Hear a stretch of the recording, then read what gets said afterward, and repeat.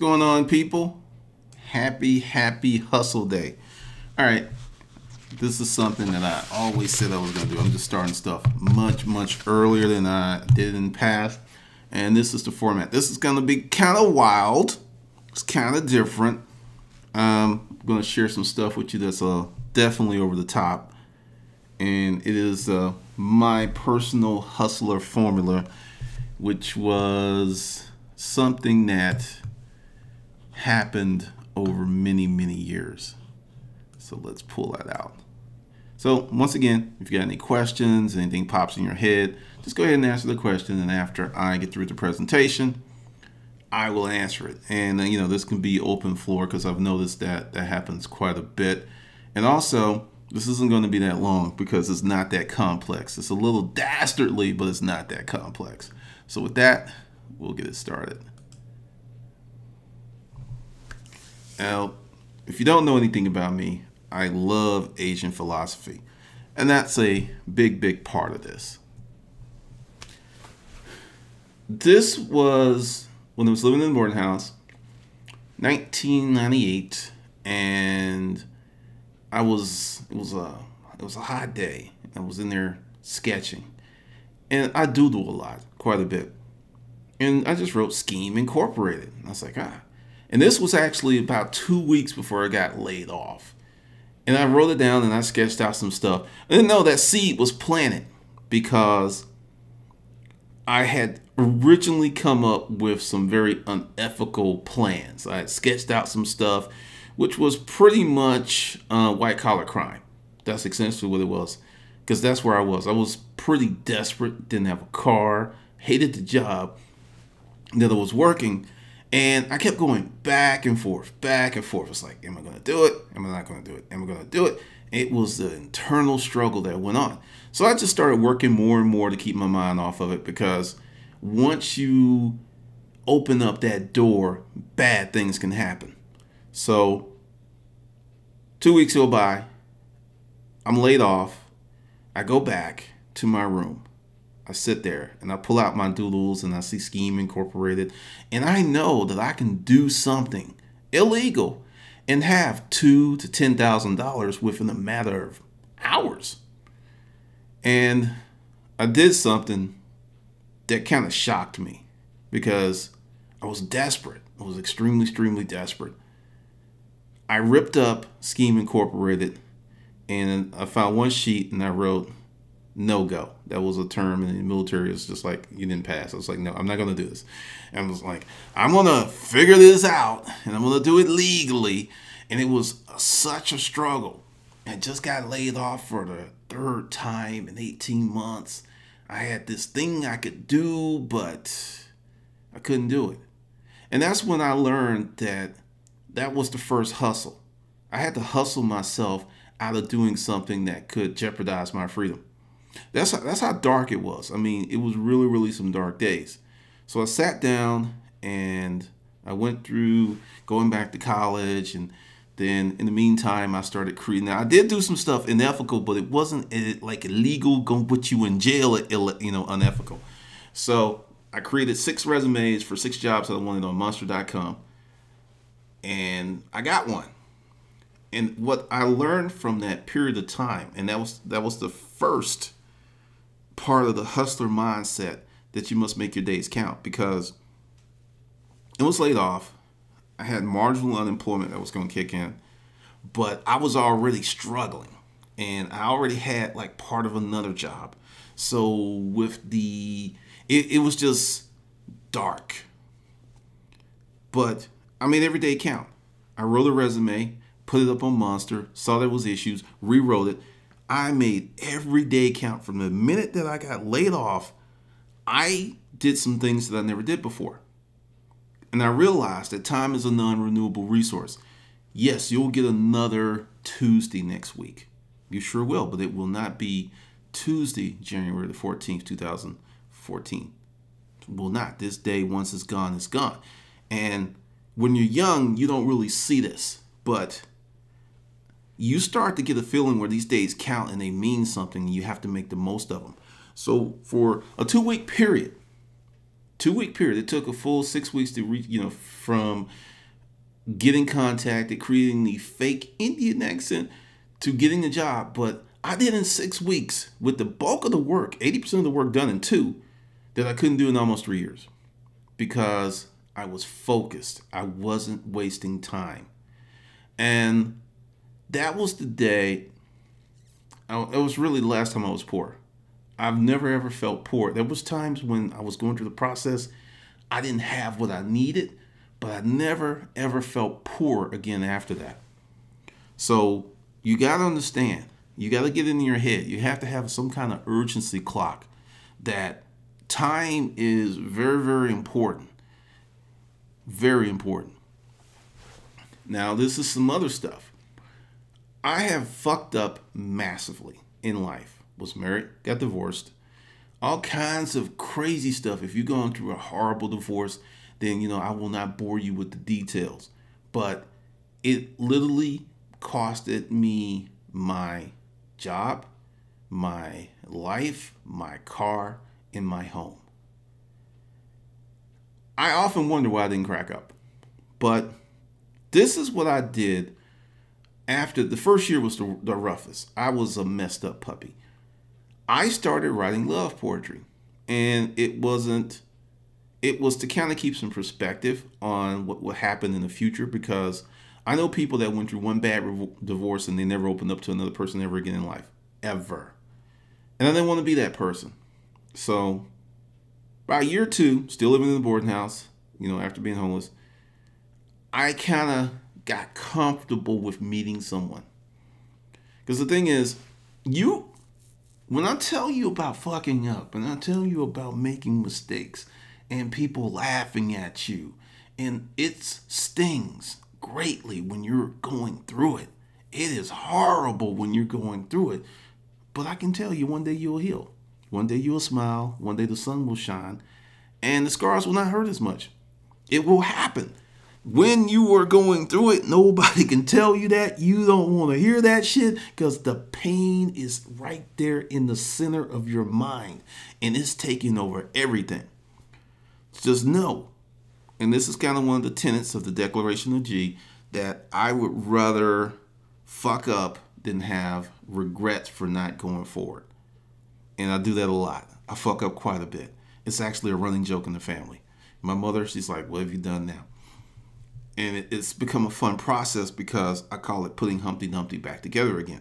I have my own emotional salvage kit that when I do something, and I really haven't done anything crazy in years, so I haven't had to really pull it out, but there were days that I had to put Humpty Dumpty back together again.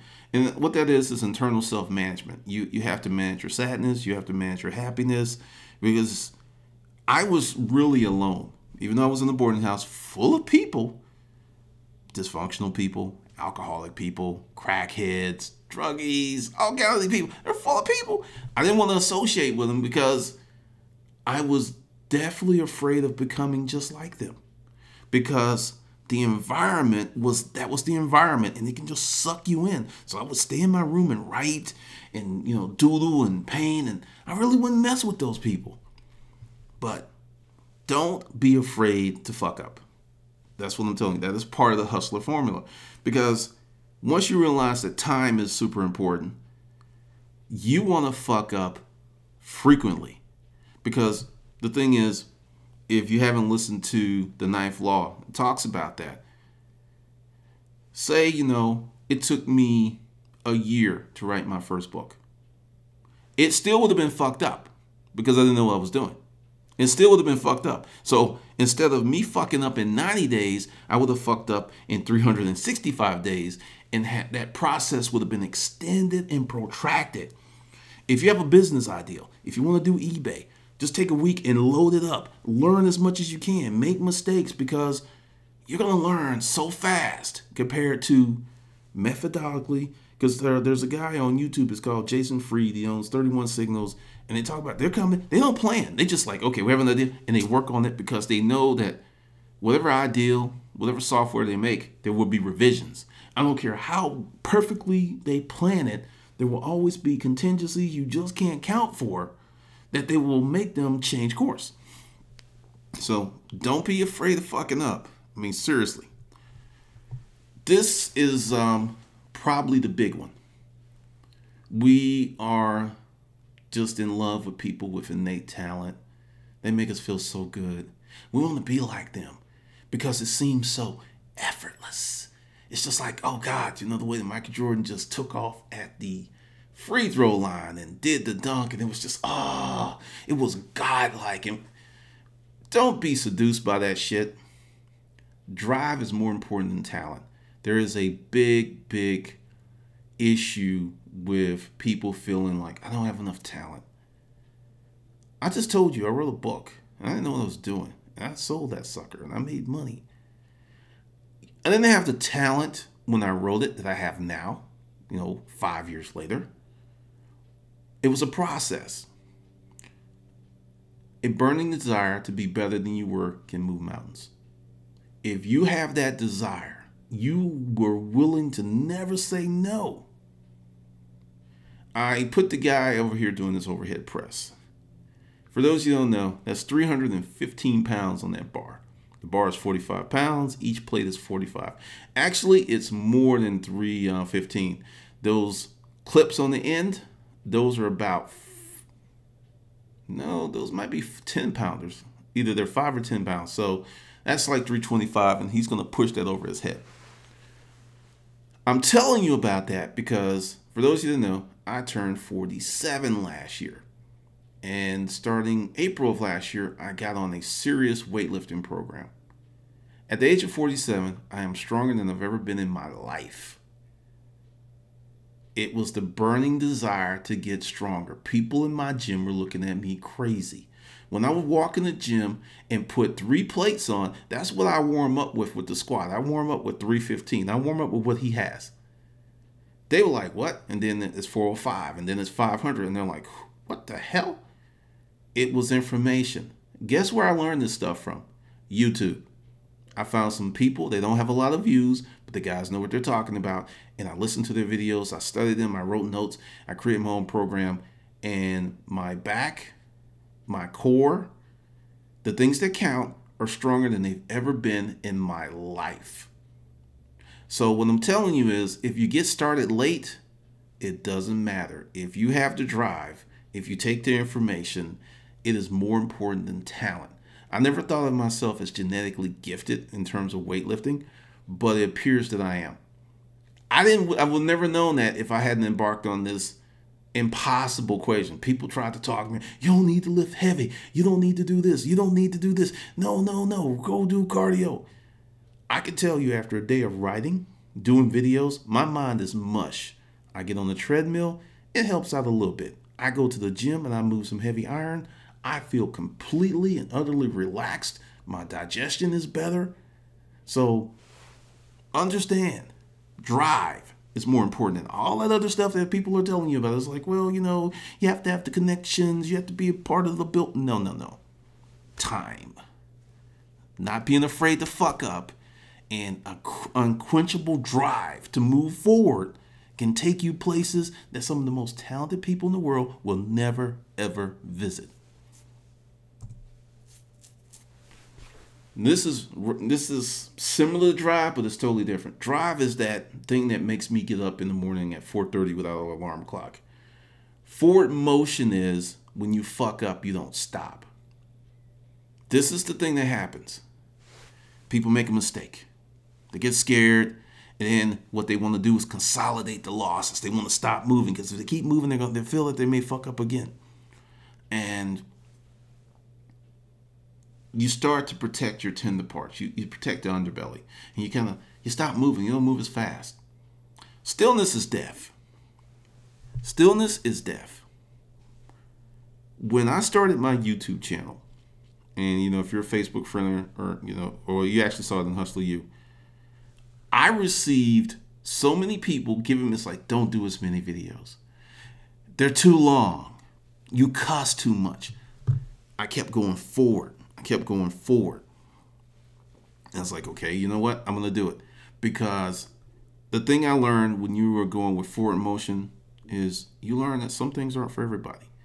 Your forward motion may take you to a crowd that's small, but passionate. Your forward motion may take you to an arena of people. It really depends on what you're doing, what your message is, and how bad you want it.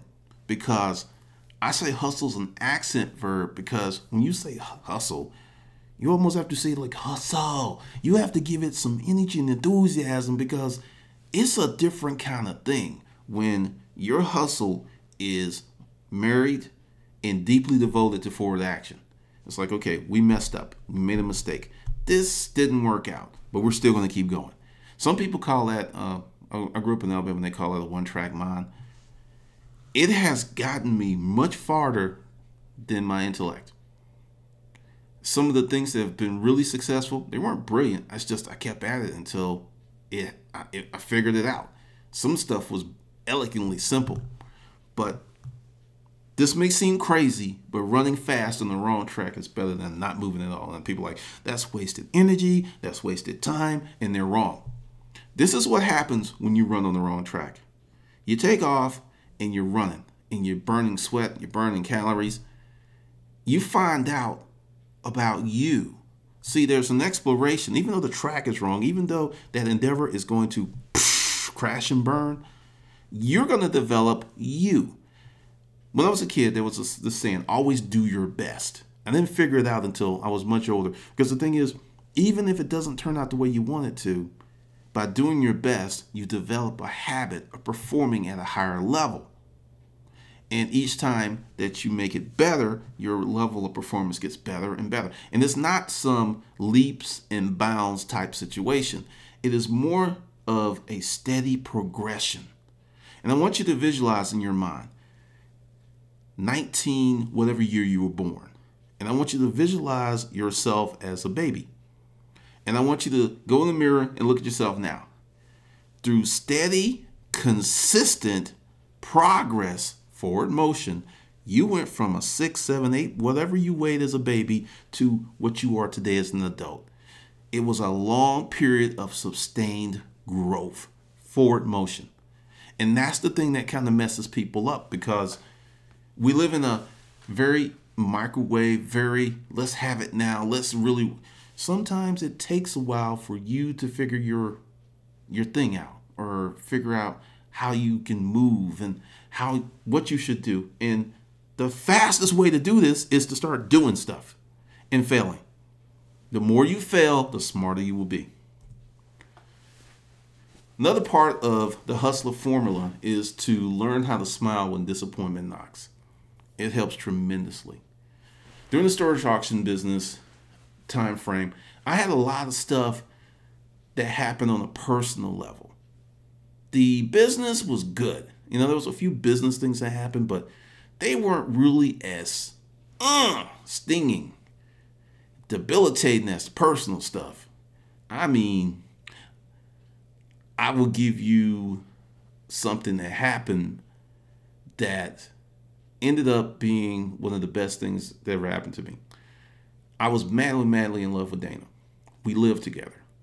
I made a fatal error. I moved out of my house and rented it to somebody and moved into hers. She had a son. A big 21-year-old hucking son of lazy, pot-smoking nothingness. I would come home and the house would smell of weed. Within a week of arriving in Atlanta, he found a weed man, but he couldn't find a job. She tried to get him to come to work with me, and I was like, oh, hell no. So we know blood is thicker than water.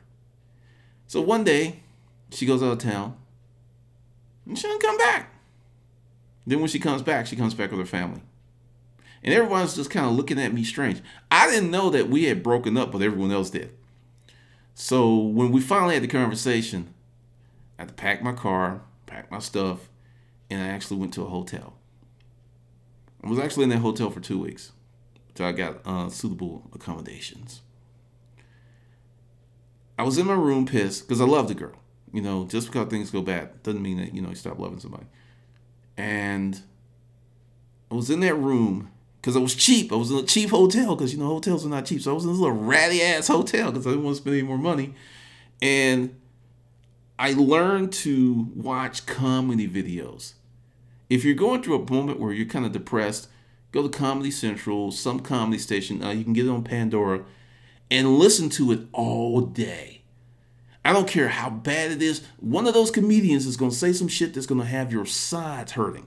And I started laughing, and I started laughing, and I started laughing. And I'm like cracking up in this hotel room. And there was a knock on the door. And it's this dude. I'm like, what do you want? And he's like, what are you listening to? And I showed him and everything. He started laughing and everything. And he was a salesperson. And he ended up going to the warehouse and buying $10,000 worth of stuff for his company. He never would have known about me if I wasn't laughing. So that was like a crazy story, but it happened because when you are using the hustler formula, one of the biggest components to dealing with failure, undesired outcomes, is emotional management. I've learned how to make myself happy when shit's going crazy. It's not enough to be sane and in control, because that's stressful. That's stressful. But happiness, smiling, laughing, cracking up reduces stress like you wouldn't believe. So the next time you're going through some stuff or you're hustling and things are getting tight, stuff's getting kind of crazy, Comedy Central and let it go all day long. Some of the stuff will offend you. Some of it will drive you crazy, but there will be some people, because that's how I discovered Bill Burr, who cracks me up. His stuff, I've heard it a million times, but it still cracks me up. Like when he talks about taking the girlfriend and mushing her head in the pumpkin, and just when she thinks she's going to die, and that little final twitch, he lets her go. The shit's crazy. And it helps you manage you. Because see, the thing is, you can't really stop some of the things that are going to happen in your life. As you become really good with your hustle, you'll control 70, 80% of your life, maybe even 90% on a really good day. And that's that 10% that's just going to happen. And the only control you have is how you deal with it. And the reason that you have to learn how to smile with disappointment is when you become depressed, when you get knocked off your game, you power down.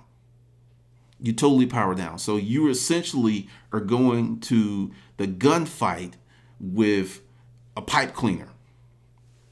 That's what happened. Anyone that's been depressed or had a lot of emotional stuff going on, you know how much energy it takes from you. So as soon as you feel that dark cloud coming, get yourself some Comedy Central, go out with some friends, because that's a very important thing about managing you. Because when you are able to laugh, when disappointment is, it goes away much quicker. Now, this is some stuff I've never talked about, maybe on YouTube in a video. I am a deep, deep devotee to Asian philosophy. I read this book of Asian philosophy. I can't even remember the guy. It was an old book, you know, no fancy book cover, just a brown cover. And there was some very salient things in there for me. And I read it when I was 11, and I'm really glad. The big thing is, what you don't have, you can get and you can earn. We live in a culture that thinks certain things are entitled. Say someone's a family member and you get money. There's an expectation that you need to share because y'all family. Whether the person is really nice to you or not, there's that expectation. You know, we are blood. We are family. You got that lottery? Man, I need my house paid off. Man, Melinda, my other baby mama, she want a Lex. And that other chick that just got pregnant, she wants a house in the Hamptons, because, I was telling them, I was like, you're my brother. I mean, I haven't seen you in 6 years, but when I heard that you got that lottery, I knew my life was going to be good. People do that. People do that. So you have to really kind of get away with that, because my family, we've been through a lot, and they finally respect the person that I am. But with the Asian philosophy, I learned many things. Many, many things. These things that you don't have, you can get. You can earn. You can study. Whereas with typical American culture is about expectations, social position, certain expectations, like the whole thing with the elderly. You know, if you're born in the South, it's like if someone's old, you respect them, even if they cussing you out. It's like, well, yeah, Mr. Gilmore cussed me out, but you know, since he's an old man, I'm gonna respect him. I don't have that filter, and it's kind of shocked a few old people. I operate on this principle: you respect me, I respect you. That goes from the little 6-year-old kid to the 80-year-old person. Now, fortunately, most elderly people are naturally respectful because they grew up in that era. But there's a few jackrabbits that want to talk smackety smack to you, then don't want you to say nothing to them because you're not being respectful. That's some bullshit to me. But once again, I'm a different dude, just a different dude. But the Asian philosophy freed me from a lot of those social constraints because when you're operating your life in a manner that's consistent with principles that you came up that are good for you, you will find that they will conflict with a lot of social norms. And then at that point, you have to be really, really strong in you. Another thing that I do, and I've talked about it, but not to a great degree, is I meditate. Transcendental meditation. That is something else. I was dating this chick in the boarding house, and she's like, let's go to the meditation center. And I was like, I don't want to go. And she's like, there's food. Okay. Because I was hungry. I didn't have any money for food, and they were serving food. Like, I had a bus pass, so we went, and the food was off the chain. And actually, they had us meditate before we ate. And it was very, very cool. Now, the first time I meditated, I passed out. I mean, they said I was snoring because it just removes all the stress. And like I said, if you're a Christian or Jew, you can still meditate and it will not interfere with your religious beliefs. Meditation is a tool. And this is something else I got from, once again, from Asian philosophy. Because I look at the world and I look at history a little differently than other people. There are people who are wedded to their tribe, regardless of the things that their tribe does make sense or not, like gypsies. People born into the gypsy tribe, well, we're going to rob and loot and we're going to move around. They don't have to. They choose to do that because they feel that they must due to tribal code. When you release yourself from that, the world becomes bigger. More opportunities come your way. So definitely, Sun Tzu, Art of War, some other things. It is just a different vibe, and it worked very well for me. Now, here's the hustler formula broken down. Work in truth. Learn how to deal with the world the way it is. Like with my writing groups. I peeped out 5 years ago that if you write a book in a well-populated genre, it's going to do better than a book that's well-written, well-edited. This dude in one of my group, it took him 10 years to write his book, and he's pissed off that no one wants it. The book is probably a work of art, but it's a work of art that many people don't want to look at. Work hard, work long, and refuse to accept the weaker you. The weaker you is that little scared bitch that says, I don't want to list anymore. I want to go party. I deserve a vacation when I haven't worked in 6 months. That's the weaker you. Kick that bitch in the ass. Set your goals and make them process driven.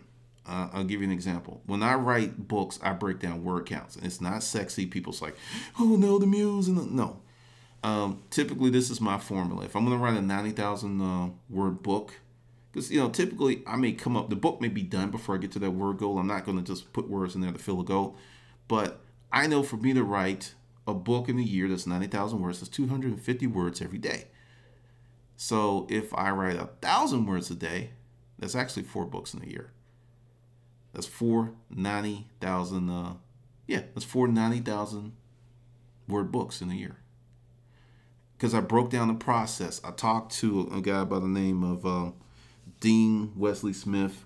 He's a writer. He wrote a lot of Star Trek things. He has this wonderful blog, and he just broke down the process. And I was like, hey, 250 words a day. I can do that. I can actually do 1,000 words in an hour. So if I wrote an hour a day, Monday through Friday, I would get 3 books out a year if I sat there and kept that schedule. So whatever process that you need, like say, take eBay. What is your process? People talk about listing. Your real process is sourcing. Instead of like talking about listing, okay, once again, How much money do you want to make? Okay, I want to make 2,000. All right. How many items can you get that will, and divide that by the 2,000? So you can get 100 items, like $20 a piece or something like that. I'm just throwing it out there. But essentially, do your income goal first, then find the products that will help you achieve that income, then create a listing process to help you list as many items you need. Because most people go find some stuff to sell, put it up on eBay, and kind of wonder why it doesn't sell. Or they listen to someone or they watch someone on YouTube and they don't know that item no longer is hot. So make your goals and embed your goals with a process. There has to be a process. And then when you're working on the process, you're not like looking at the end of the goal like, that sure is far away. I'm tired already. No, you're deep in your process and things get done. When you work on the process, things get done. Like when I was working in the gym, the process was going to the gym 3 to 4 times a week and adding weight to the bar every day that I could. Then I had to backlog some of the stuff because it just got to be untenable. Then I had to cycle. But for a good 3 months, I was adding weight every workout. It was scary good. So that was the process, showing up and adding weight. The end goal was I got incredibly strong. But the process was showing up and adding a little bit of weight each workout, keeping a book, looking at what you did last time and trying to increase on this workout. Even if it's, I have something that's called fractional weights. They're like a quarter of a pound, a half of a pound, 3/4 of a pound, and a pound. That's what I was using because it's once again going back to moving forward. Adding those little weights is the reason I got strong, because you may not be able to put 5 pounds on the bar. You may not even be able to put 2, but you can do half an ounce. And then next time you can do 3/4 of an ounce. And then you could do, you could do half a pound. Take 2 of those. That's a pound. You can move that. And you just get stronger and stronger and stronger. And then you have periods where you'll just leap, which goes back to your process. And once you build your process, you're going to have periods where you're just going to like flow. You're just going to do way more than you normally do because you're going to become adroit at handling your process. You're going to get better and better and better, which is why you have to have goals and a process which give you the framework to work your hustle. And when you don't get what you want, keep wanting.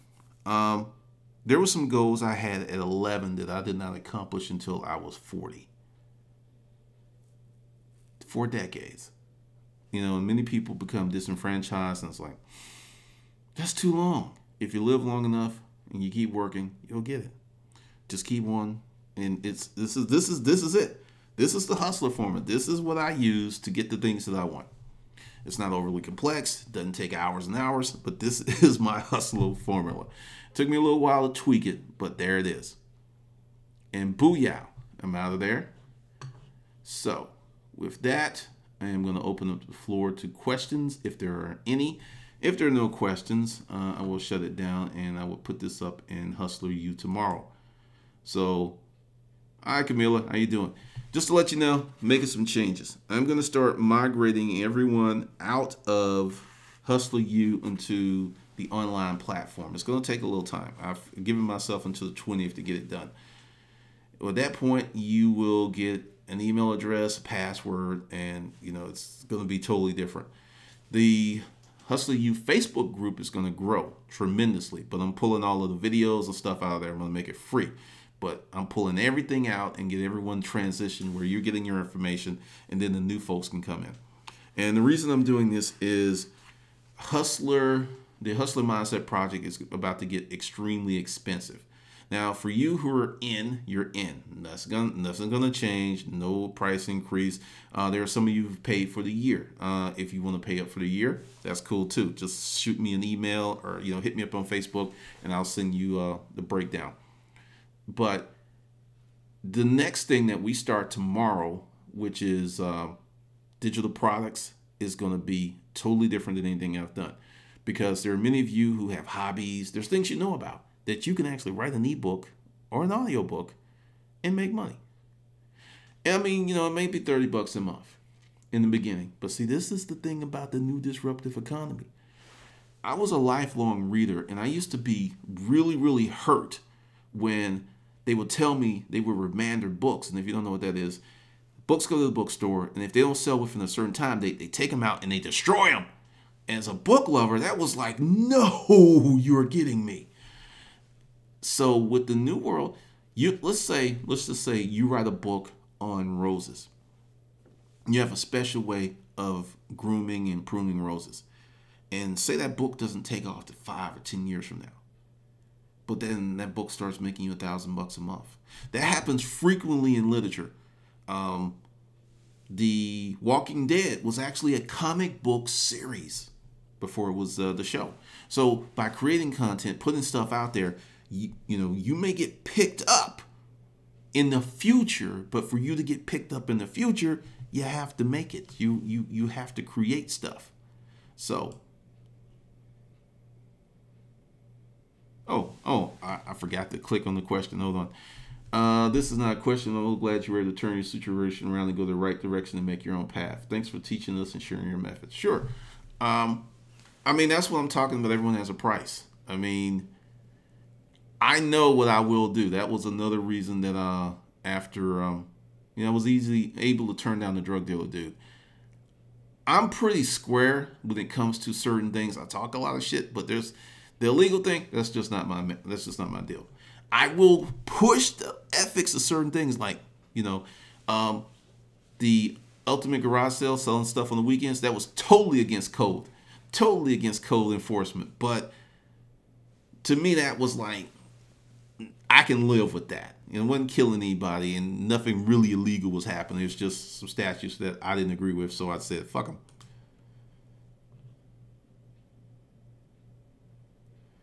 This is from Deb. After 2 years of being in depression, it was like starting over again. Actually, I feel that. One of the things I did was listen to you, so I started setting goals again. Thanks. Goals are huge. When you're going, I'll talk about the ugly marriage to a degree, because I got super depressed.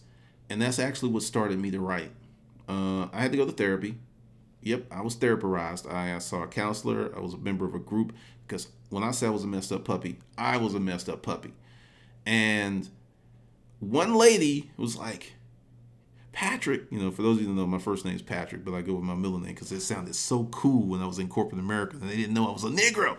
And she said, it's going to come out constructively or destructively. It's up to you. And I was like, huh. So I started writing all of that darkness in a journal. And I remember one night I wrote for like 6 hours.